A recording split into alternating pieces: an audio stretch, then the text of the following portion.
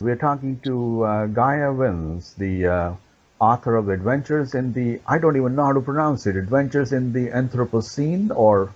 Yeah, that's fine. Anthropocene, it's fine. You can pronounce it how you want. It's a made-up word. Yes, A Journey to the Heart of the Planet We Made. Thank you for talking to us today, and thank you for talking to the readers and listeners of Radara. Tell us what the book is all about and what the topic is all about that you're writing or discussing in the book. So the book is called Adventures in the Anthropocene, A Journey to the Heart of the Planet We Made, and it's about this idea that humans have had a planetary effect. We've so changed the planet that we're pushing it into a new geological era or epoch. We're actually turning it into the new age of humans. That's what Anthropocene means. And how is that changing in different ways? Because I know you discussed several uplifting experiments or things that are going on around different parts of the planet. But is there a broader theme that you can discuss? Well, so in various ways we're changing the planet. So we're changing the atmosphere, we're putting different pollutants into it, we're warming it, the temperature of the atmosphere, we're changing the climate, we're making it more extreme, unsettled, we're changing the oceans, we're warming the oceans, we're making them more acidic, we're polluting them, we're overfishing, we're changing biodiversity through extinction and through moving species around in ways that they wouldn't move naturally. We've led a breeding process for the last 10,000 years or so, where we've created plant varieties and animal varieties that wouldn't exist if humans hadn't got there. We've changed land area and land use. We've moved from a forested and savanna type landscape on the planet to one which is dominated by completely different uses. So we have forests still, we have savannas still, but we have completely artificial landscapes like farmlands and cities. So 40% of the planet's ice-free land surface is now used to grow our food, for example. We've rerouted and dammed rivers. We've changed glacial patterns. We've changed the poles because they're melting. So the sea level is rising. We've had a planetary effect, and it's the first time that a species has had that effect in the history of the Earth, except for certain bacteria which populated our atmosphere with oxygen. So this is something quite novel. It's the first time a sentient being has done it, and we're a self-aware ape. We know what we're doing, so we're becoming aware now of the vast changes. We've got unprecedented ways of looking at the planet, satellite images, and so on. So that's what the Anthropocene is. Why is it happening now? As you said, that this is a relatively recent phenomenon. In your opinion, based on your research, why do you think that is happening now? Well, I mean, humans have always modified their environment to a certain extent. We cut and burnt our way through forests. We've planted necklaces of rice around mountains. We've always had an effect, but until recently, they were just regional or local effects. Now, with globalization, with our increasing technology, with our massive population, we've really sped up this, and since the mid 20th century, there's been this massive acceleration in human activities in all ways, and that's known as the Great Acceleration. So production of everything has accelerated. Production of everything from food to our devices, to cars, to houses, everything is massively increased. At the same time, our human population has increased, and our impact on the planet has massively increased. So it's become sort of exponential recently. And just for our readers who may not be aware of this term, that is made-up term, what does the Anthropocene mean, or how did it come about being used, and how it should be understood? Well, so as I said, the Anthropocene, it really means the age of humans. Um, it came about because well, a large number of scientists were realizing that we have this huge impact. So various people have come up with different terms for it. This one originates with Paul Crutzen, who's a Nobel Prize winning chemist, who realised that, as he puts it, we're no longer living in the Holocene. Everything has changed about our planet. It should more properly be called the Age of Humans, the Anthropocene. So he came up with that term. Mm-hmm, mm-hmm. Are we doing everything that is just to hurt the planet or destroy the planet, or are we also doing things in different places that can also change things for better? Are there any experiments, as you highlight in the book, that you may want to talk about one or two that kind of also show that there is a bright light at the end of the tunnel? Well, I don't like to talk about hurting the planet. I mean, I don't think we're really hurting the planet. The planet is it's not a living being. It's a rock, you know. So we're changing it. We're definitely changing it. And are we hurting it for certain species? Well, yes, we are. But other species are doing very well. You know, there's never been more rats. There's never been more cows, and so on. Chickens. So I'm more interested really in what it means for us, what it means for humans in the future. Because we are reliant on ecosystems. We're reliant on fresh waters. We're reliant on a clean atmosphere and a stable climate, certain Holocene type temperatures. So what does it mean for us? That's what I'm interested in. And so that's what I did really. I set off on a journey, 2.5-year journey around the world, having a look at how people are living on the forefront of some of the massive changes that we're experiencing and that we're directly responsible for. And I found in some ways, you know, it was a miserable situation, but in a lot of ways, people are coming up with ingenious ways of getting around the difficulties they face. So, for example, one of the problems is that glaciers are melting in the mountains, in the Himalayas, for example, and people rely on glacial meltwater to irrigate their crops. And without them, they have to leave rural communities and join the great urban diaspora, living in slums mainly.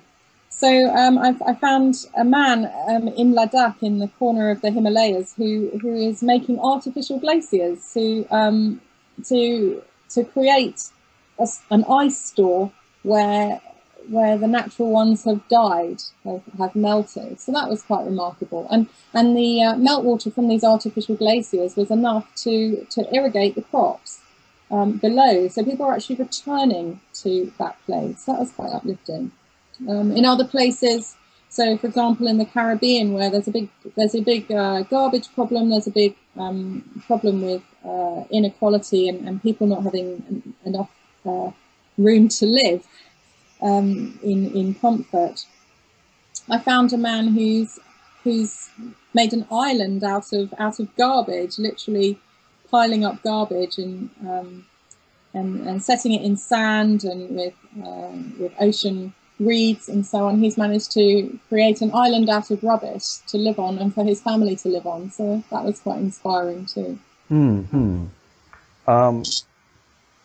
Do you see it's also a question between the rich and poor nations, that more and more rich nations are pushing the manufacturing to faraway places in the poor areas that may or may not have enough infrastructure, and where all these problems are concentrated, or that is not something you came up felt across when you were doing the research? Well, yes, that's a huge problem. I mean, it's always been a problem. The rich areas have always outsourced their industry, whether we're talking about rich cities like London or New York outsourcing the heavy, dirty industry to more suburban towns or other cities, other poorer cities. We're now doing that on a much bigger scale. First of all, it went to the Far East, and now places like China, where they are trying to clean up their cities like Shanghai or Beijing. They're now outsourcing their dirty industries further inland or to nations poorer than China, like Indonesia or Burma. So it is a huge problem. The way we look at our material resources that all have to be dug up out of the ground and then formed into products that we buy and then often throw away. The way we look at that whole manufacturing process, this cradle to grave system, really needs to change if we are going to have a healthy society and a healthy environment to live in. So it's much better to think right at the beginning when designing products and designing a need for products, because the two often go in hand, that we think about the lifespan of that product and where the resource will end up, particularly if it's something rare or something that is expensive energetically or resource intensive to produce. So everything from cell phones to clothing, when we make it, we need to think about how that product, where the lifespan of that product ends, and how easy it is to dismantle and reuse the constituents of it, and in that way produce a circular economy. And there are lots of people now campaigning for this, but really it's a problem of society and industry, because there's no incentive at the moment really for product manufacturers to think about the end of life of their product. And as you discuss in the book so well, the urbanization or the rapid proliferation of urbanization is staggering. You know, we're only now 2% of the planet's land, but in less than 15 years, it's going to be 10%. And as you said, in the next less than 80 years, we might be building a brand new city every 10 days for 1 million people. I mean, this process is only going to accelerate. Yeah, I mean, urbanization is one of the biggest symbols of the Anthropocene. We really are living in a new urban environment. There's never been a time when more people lived in cities. Already more than half of us do. 3/4 of us will by 2050, and that's changing the landscape of the Earth. But it's also changing the way we use the planet and use the planet's resources. So it's concentrating more of us in smaller areas into really what are artificial landscapes, but they are factories of the world's resources. The cities use the natural resources of the world, of course. Everything we use, everything we breathe, everything we eat, all our building materials, everything comes from the natural world. So it's kind of easy to think, if you're an urban dweller, if you live in a city, that you live in this artificial world which is completely divorced from nature, and so we don't need to worry about that. But of course we need to worry about it even more, because even if we're not physically present there, we're using those resources more than we ever have. But what we need to think about is what sort of city model we're going for. You know, are we going for the very compact, much more efficient high-rise Hong Kong variety, or are we going for that suburban sprawl of America where everybody has their sort of mini ranch, essentially, which is what some of these suburban houses are? Because that's very inefficient. New York is one of the most efficient places in the States, and that's really much more of a sensible model to follow. And we need to think about where all the new people, the new city dwellers, are going to live. You know, we're not really planning cities properly for all these new urban migrants. What we have around the world is growing slums, you know, where people live without sanitation, they live without water, often without electricity, without basic requirements. And wouldn't it be better if, instead of retrofitting these cities, if they were planned, and people and city planners actually thought about the future populations that were going to inhabit them at the beginning? You had a fascinating, as you mentioned, 2.5 years of travel around the world. Would you explain or care to discuss some of the areas that you remember vividly of visiting? Because you went from all over the world, North America, South America, Asia, Europe, everywhere, Africa. Yeah, I did. More than 40 countries. It was incredible. Started off in Asia, and then sort of went from the Himalayas down through India and across east through the far corners of Indonesia, and then went back into Australia, and then went around Africa from Ethiopia down. So it was sub-Saharan Africa, Central Africa, South Africa, and then from Patagonia up to Mexico, and then I did some visits in the US. Yeah, you're right, and Europe. So and China. So, yeah, it was a big trip, but it was amazing. Yeah.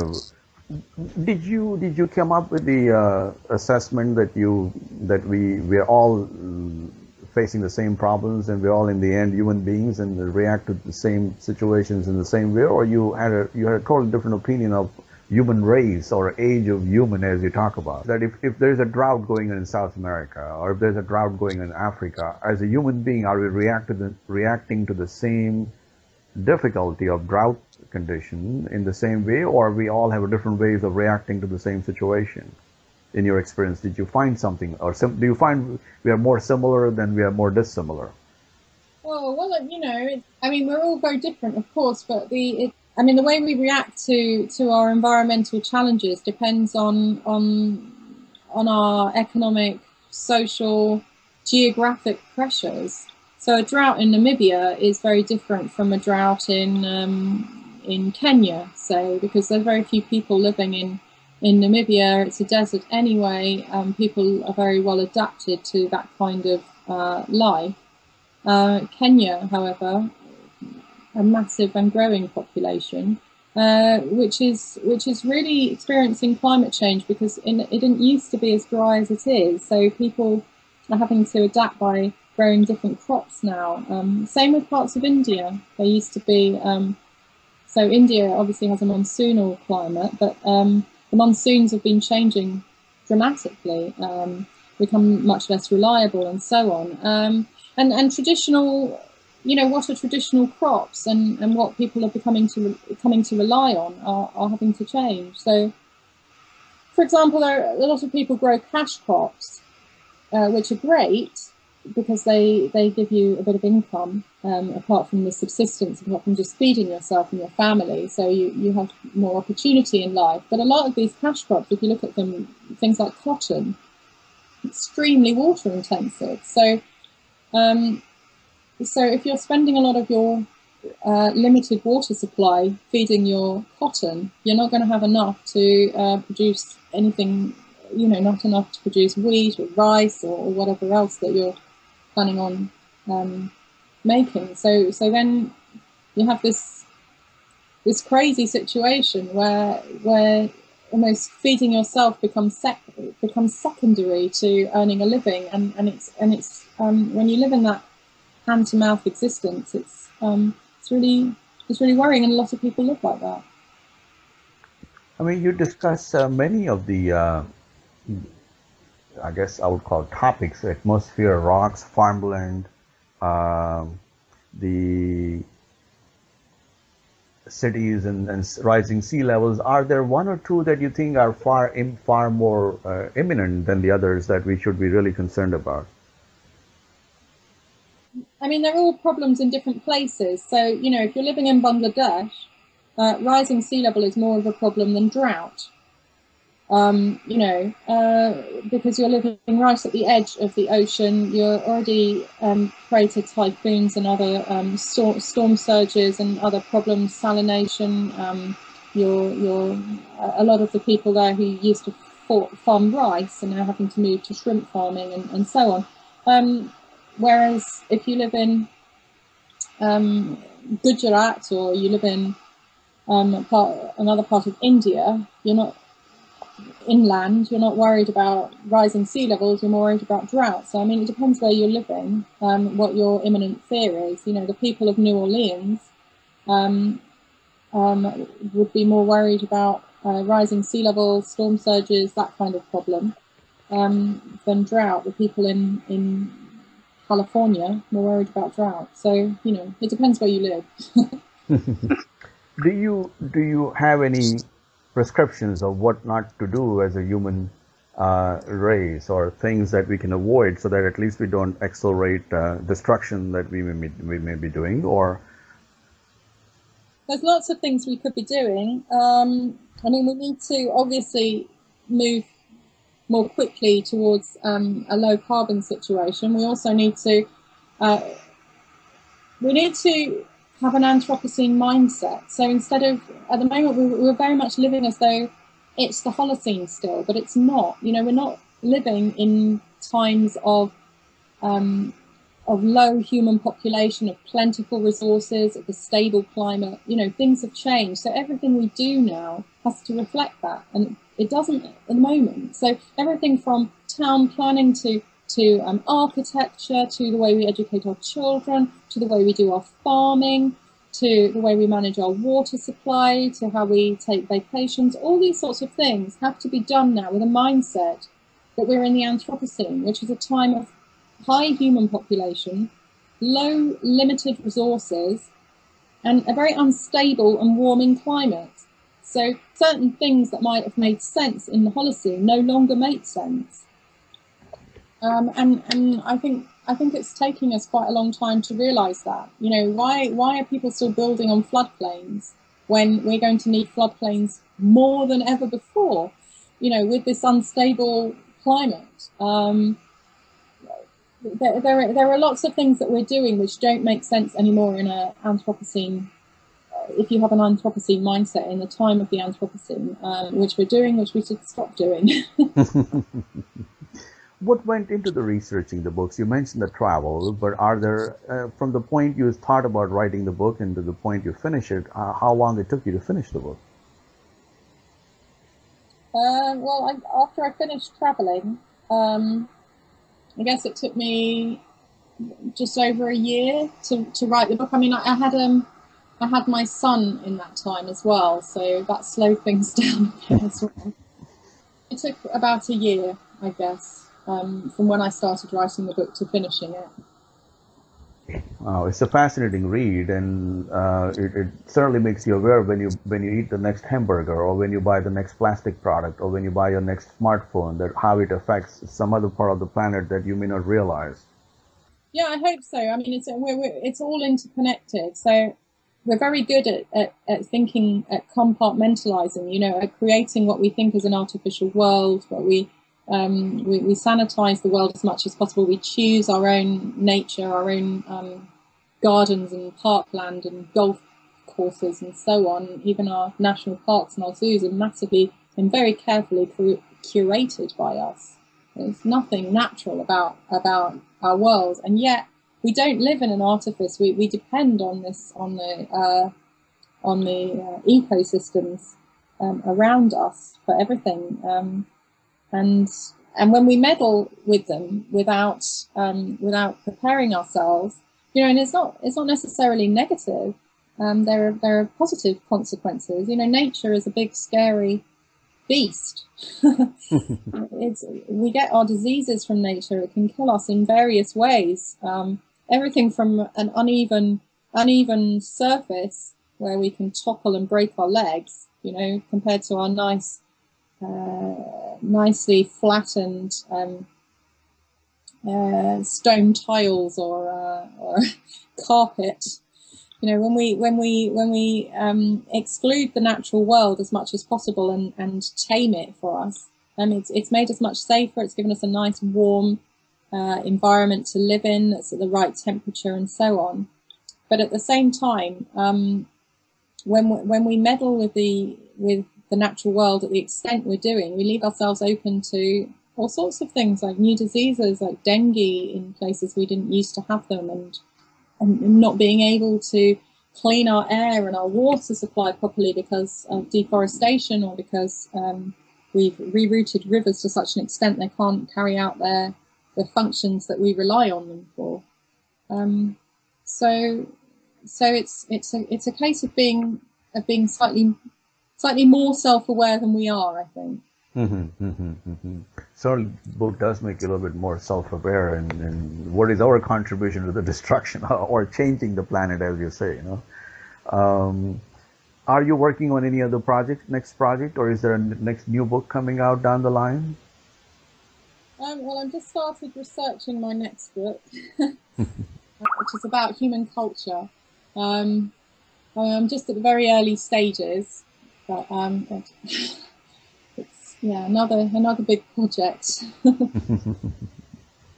Well, thank you very much for your time and your comments, and I would certainly recommend readers to pick the book and get a little bit of better understanding of how we are all changing this beautiful planet we live on.